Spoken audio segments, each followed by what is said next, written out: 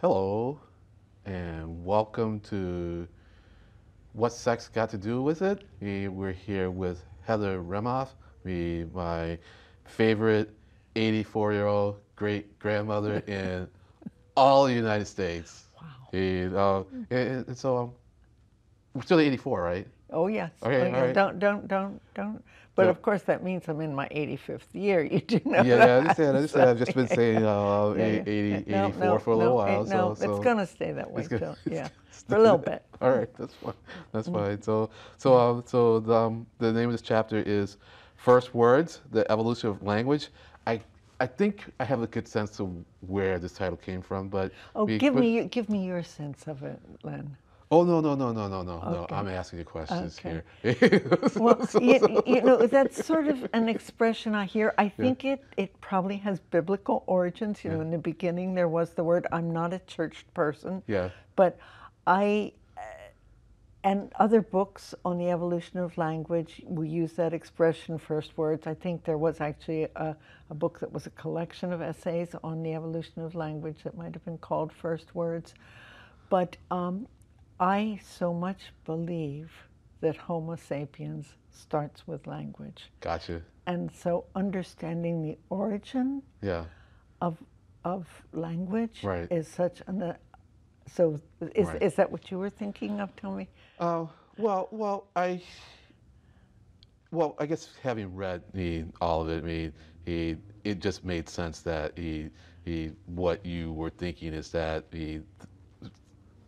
humans, the language was what really separated us, you know? And so the only reason I didn't want to answer the question, which you got me to do anyways, is that I didn't want to spend a whole lot of time on this, that's cool. because this chapter is just so full of questions, and I'm just going to have the hardest time keeping everything, to 28 minutes and 10 seconds, But I will start with some reading the confession in one of the early paragraphs, and you start with, okay, I confess that recall of my interviews with women has influenced my speculative account of the origin of our species. I find it impossible to put out of my mind that one woman told me regarding her decision to have sex for the first time with the man she later married, he gave me a bite of his peanut butter and jelly sandwich, and the next thing I knew, we were in bed. Was that literal? Was it literally a peanut butter and jelly sandwich? Yes, literally a peanut butter and jelly sandwich. Was it But the fact that I think he may have made the peanut butter and jelly, it was his peanut butter jelly sandwich, and he gave her a bite of it. He literally fed her. And so that, and the reason that I recalled that is that I was imagining my hypothetical Garden of Eden, where suddenly we have this, I think it was in that chapter, where suddenly there's this, what I call prototype 1, this little baby that's been born with 23 chromosome pairs. Yeah. And I began to imagine what would happen to that prototype 1 as the child grew and demonstrated various skills that would emerge as the child reached maturity. And I think that's why, because I was imagining, he's smashing a nut with a rock that other primates can't do, and then he's feeding one of the females that's watching, and then I think I recall at that point I went to, oops, maybe I'm taking this story too far. I can't help but remember, but I envisioned the courtship feeding as being an early innovation. Yeah, no. I was just wondering if maybe that. But that's a true. No, that was a genuine quote from one of the women I interviewed. Yeah. No, I love it. That's great. It makes me I sometimes go through these phases where I eat a certain food a lot for a while until I'm just tired of it. So now I feel like PBJ's kind of back in my near future, but then my whole deal is that I have to be careful about giving someone some of my PBJ because I don't know if I'm sending the wrong signal. Yeah, you have to watch. Yeah. So I think we touched on this in some of the earlier segments, but I am still kind of fascinated by this whole notion of the one of a kind, you know, variant, the naked ape, as you call the individual. How it's able to reproduce? Because earlier on you said, well, there might be the situation where we have multiple or more individuals are undergoing these fusions, on chromosome Right. 2, so it's not happening just in one place, it's happening, if anything that's causing that. But it just seems like the frequency would still have to be fairly low. Oh, I think it probably was low. Yeah. Y- Len, there's so much we don't know, Yeah. in part because we're locked in Right. to what you and I were talking earlier Right. about the early Darwinian Right. notion of natural selection, which I do believe needs to be updated. But like, for example, the what used to be called dark RNA, I think it's now called non-coding RNA. Yeah. A lot of that may be viral in origin. Right. So, we don't know. When we were infected with viruses, just look at how COVID-19 has impacted so many different body parts. Right. People get all kinds of reactions Right. from having been infected with that particular virus. I think it's even possible that there could have been a viral infection that swept through that might have made the telomeres Right. weak and Right. made those kinds of fusions more likely. We don't know, Yeah. but I don't think it would be a one-off. I think there would, Right. and just like the Neanderthal and the Denisovans, they, also have 23 chromosome Right. pairs. Right. So that was going on. Yeah. I guess what I'm driving at, though, is that would that disruption be so large, that that kind of individual could only mate and have viable offspring, with another individual that had similar mutations. I suspect that is the case, Yeah, Lynn. which makes it so much harder for it to get going, because now you just have two individuals. Yeah. And then you're going to have the kind of like the inbreeding. But we don't know that it was only two. Because as I said, there could have been, solar flares. There could have been a whole lot of things that might have challenged Right. the stability of our Right. genomes. Right. And as I mentioned, I think in an earlier chapter, I don't think all chromosomes are created Right. equal. Some are more Right. vulnerable Right. to those kinds of copying errors Right. and non-disjunction Yeah. and so forth. So I think it's possible, but again, that's speculative. Right. I'd like to get other people thinking about Yeah, this. and that's I need more ideas. Yeah, no, I agree, and you do say that it's speculative, and sometimes to me, I'm just kind of interested in the details, and I did not like look at the footnotes closely and then go to the sources in order, because that's not the point really No. of this book, and as we're slowly getting towards the latter chapters where the whole reason for this book is going to become really apparent, and so as I said earlier, it's a nice little mystery, to me, and so I take it for that. But also along the way, though, we get to explore some topics, and so one is where you mentioned the difference between language and communication. Can you tell me? Yes, and I think all species, plant and animal, have communication. And the person who alerted me to the difference between language and communication is the late linguist Derek Bickerton. Yeah. And for him, for it to be true language, it has to show displacement. And he uses the word displacement differently than another linguist, Noam Chomsky, does. But for Derek Bickerton, displacement in what characterizes language, and that is the ability to describe something that you can't see or point to, something in the past or something in the future, something that's not immediately there, where he felt that communication is just about things that are immediately there. And it was so interesting to me. He started by saying we need to look at what humans do differently from other primates to get an idea of where that symbolic ability came from, the ability to imagine a past and to picture a future, to talk about things that happened over a hill that we can't see. And so he started, let's look at the difference between humans and non-human primates. But then he very quickly veered away from that and started looking at what I call haplodiploid species, and where like honeybees communicate and so forth. But really, the difference that makes a difference is the difference between humans and non-human primates. And in fact, language is symbolic communication. Right.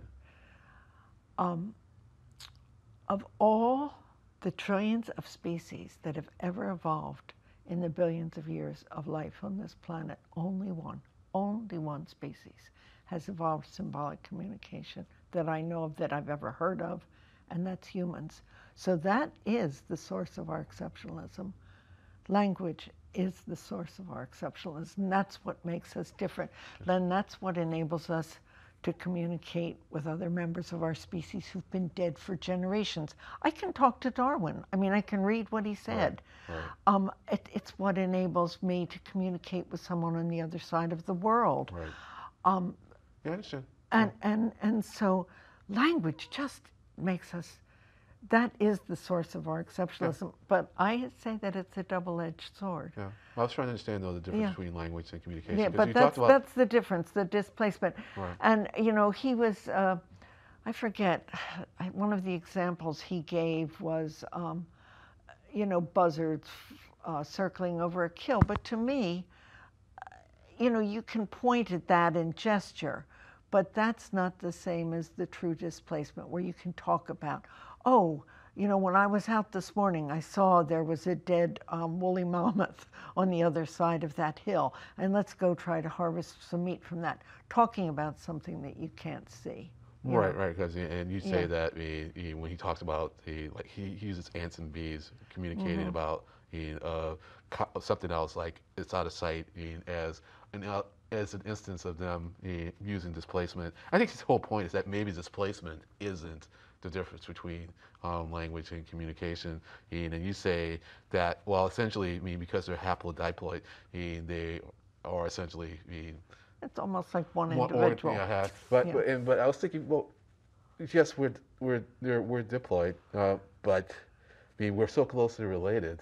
The genetics between one individual and another. Humans, just aren't that great. Oh, it's not that great at all. Yeah, and then we have the pheromones, and so I was thinking, well, maybe he's onto something. Maybe it is something other than the displacement that really, is the difference between language and communication. To me, language is symbolic communication, Right. And it's that ability to symbolize, to communicate with symbols, that really does set us apart from all other species. To me, it explains everything. Right. I mean, it really does explain how we're so different, and it's much of what makes us wonderful, Len. Right. And it's also, it's got a downside that's not so great. And we'll definitely get into that. Yeah. So one of the things you talk about is, or you write about is the olfactory receptors that are found on the skin. Isn't that amazing? It is. And so it makes me wonder now, do you know if other primates have that also? The ones that precede us in the evolutionary tree before that? I don't know that. Because that would be interesting, because you kind of indicate that maybe that is something, that I've only heard of it in relation to humans, and that's a fairly new, I think, discovery in relation to humans, that we have olfactory receptors in our skin. Yeah. And that to me is fascinating, because to me that's pheromonal communication, is those olfactory. Yeah. And I know in the book I make a point about we lie with language. Language enables us to lie. That's one of the downsides to ourselves and to others, but pheromones tell the truth. And I think that's one reason why touch is such an important component of human courtship. Do you know if there are taste receptors also in the skin? I'm not aware of that. I was just wondering. No, because smell and taste are so closely related that of course, you can taste skin. I mean, skin tastes differently, but that's your tongue that's doing the reception. That I don't know about. But and I think the fact, as I'd explained in an earlier chapter, whenever there's a major genetic change, like a chromosomal shift, a whole lot of things change that aren't necessarily adaptive, but they're not necessarily maladaptive either. They just come along for the ride. And certainly, we've been described as the hairless ape or the naked ape. I think there was a book, was it Desmond Morris that wrote it? I forget who wrote it. The Naked Ape. But, the fact that we don't have much hair on our skin and then suddenly they're olfactory receptors in the skin. Touch is a very important part of human courtship. Right. Very important part. And I think we're reading people's signals and maybe getting a better sense through the messages they're sending via pheromone than we might be through what they're saying. I mean, I hear you. And it is fascinating. I'm just so curious about all of those things. See, in the preface of this book, I asked my imagined reader to read it with an open mind, to forget everything they think they know. Read it with an open mind. You've been really good at doing that, by the way.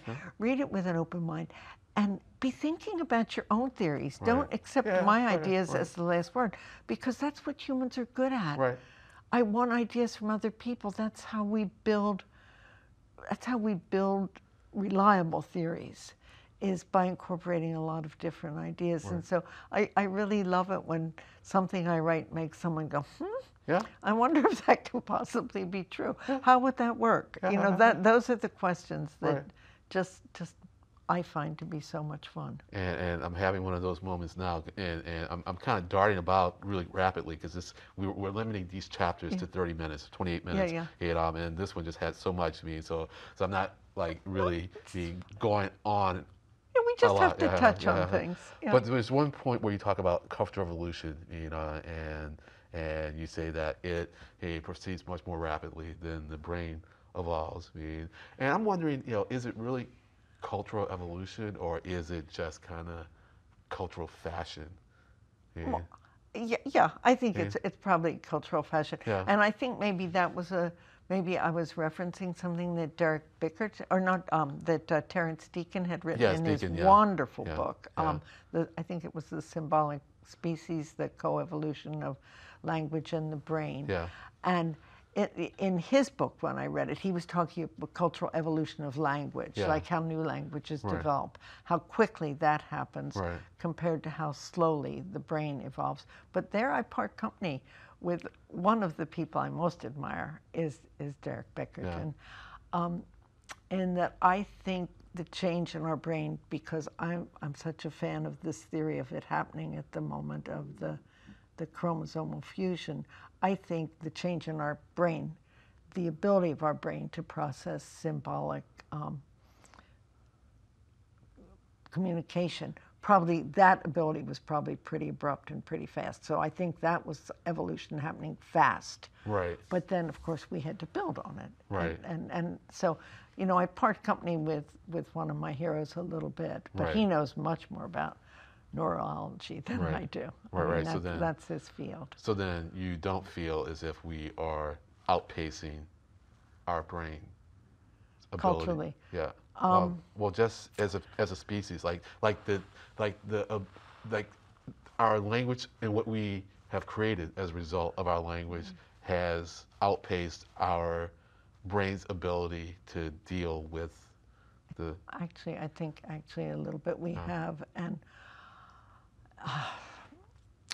where I would go to an example of that would be the digital revolution has happened so fast, and it's amplified what I considered our species-specific traits, things that are basic to us, but digital media amplifies it in a way that it exaggerates it. And I think in that sense, we've gotten into a little bit of trouble where our cultural evolution, this skill with technology that we have has gone so fast that our brain hasn't caught up necessarily, and it in some ways it can be harmful to us. But caught up to what?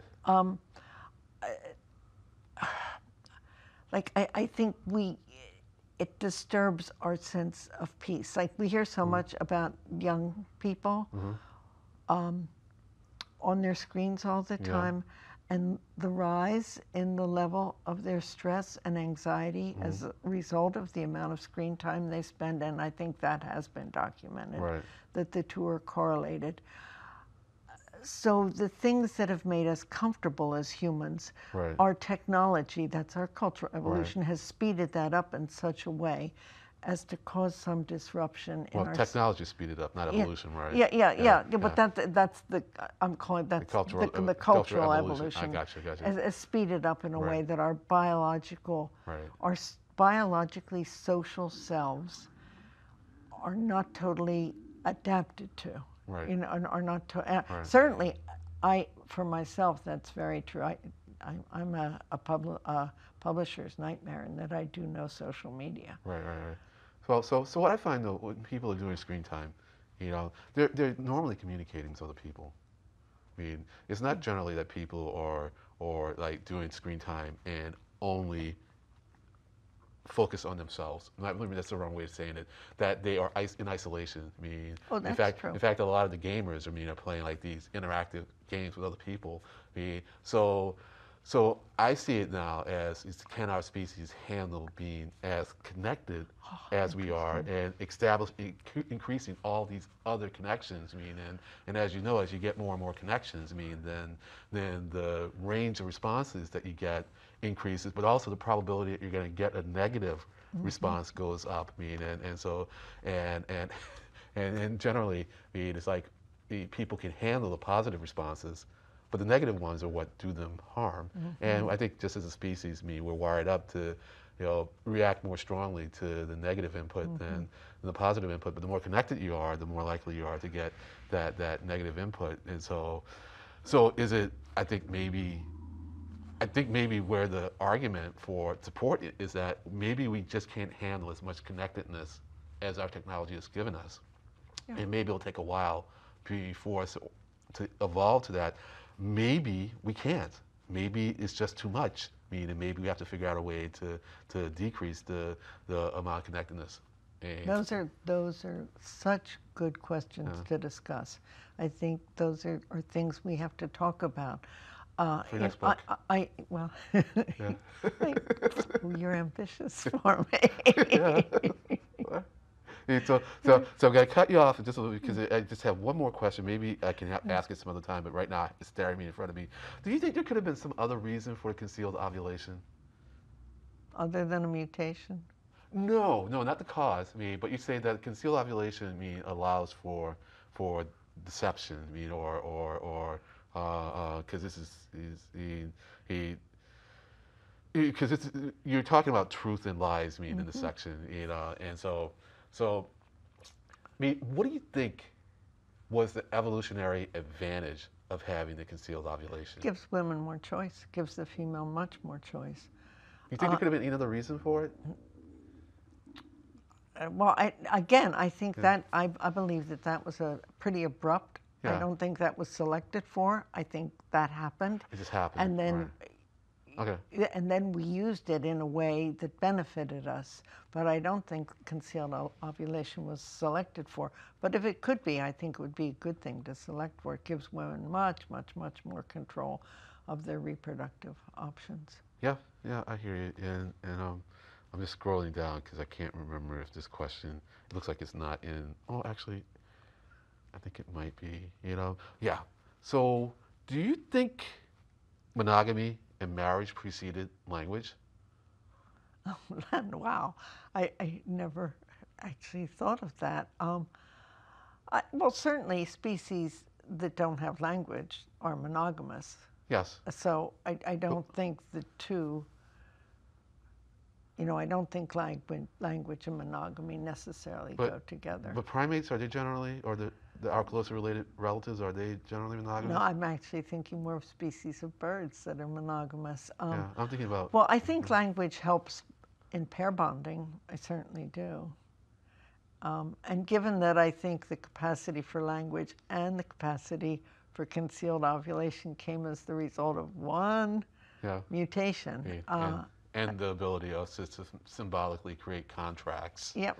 And so you could consider marriage as like a contract, and a way of saying, I own, I possess, so I'm just really. I think that's an interesting one to talk about. Yeah, all right. I do like what you say about mathematics is unblemished. Existence is. I think of as there's something very pure about math. And when people ask about reality, I think it ultimately comes down to 1 + 1 = 2.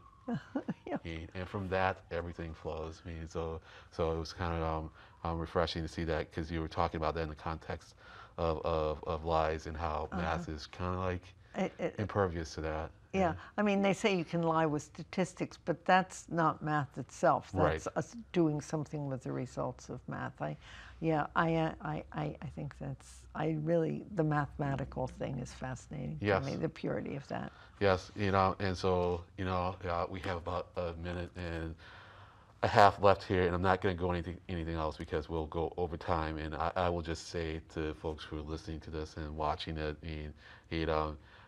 you want to read everything up to chapter 8, of course, before you read chapter 8. But when you get to chapter 8, it's just so full of interesting information.